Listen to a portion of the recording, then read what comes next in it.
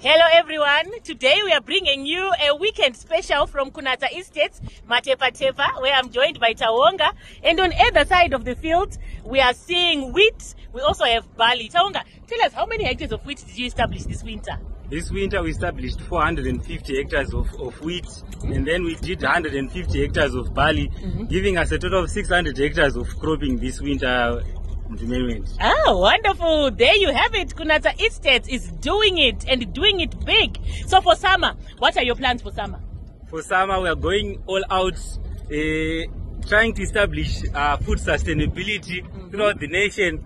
Therefore, we are guaranteed that we are going to be doing 800 hectares of maize, soya and sorghum. Really? 800? Yes. Take that again. What hectare are you doing? We are doing 800 hectares of wheat. Sorry, I'm still in the winter season. Yes, I'm doing 800 hectares of maize, soya and sorghum. Beautiful. That's commendable. So we are going to come through when you start planting. And do you have any maize that you have planted so far?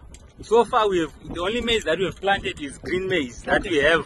But we are hoping that starting on Monday, we are starting to plant our summer maize. Wonderful. Exciting stuff indeed. So we're going to show you the wheat crop.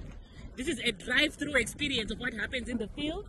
So harvesting, they were in the process of harvesting, but now because of the rains, they've stopped a bit. When are you going to resume your harvesting? We are actually resuming our harvesting today, and we hope that by the end of this week we'll be done harvesting all our winter crop. Beautiful. There you have it, an endless belt of wheat on either side. On the far end, the harvesting has already been done because it really does start with the right seed. Which variety did you establish, Tawonga?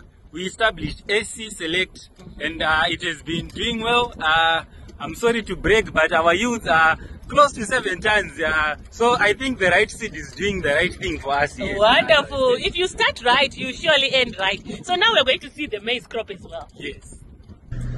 So Tawonga and I are now witnessing the harvesting process at KUNATSA Estates, where we are seeing that there's one combine there, another one there in the background.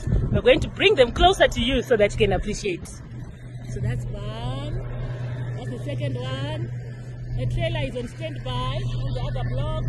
And then on the far end there in the center, we are seeing the disc which is creating the fire guard so that we reduce the risk of fire during this time when the crop is dry and the moisture about 7%. Not leaving anything to chance.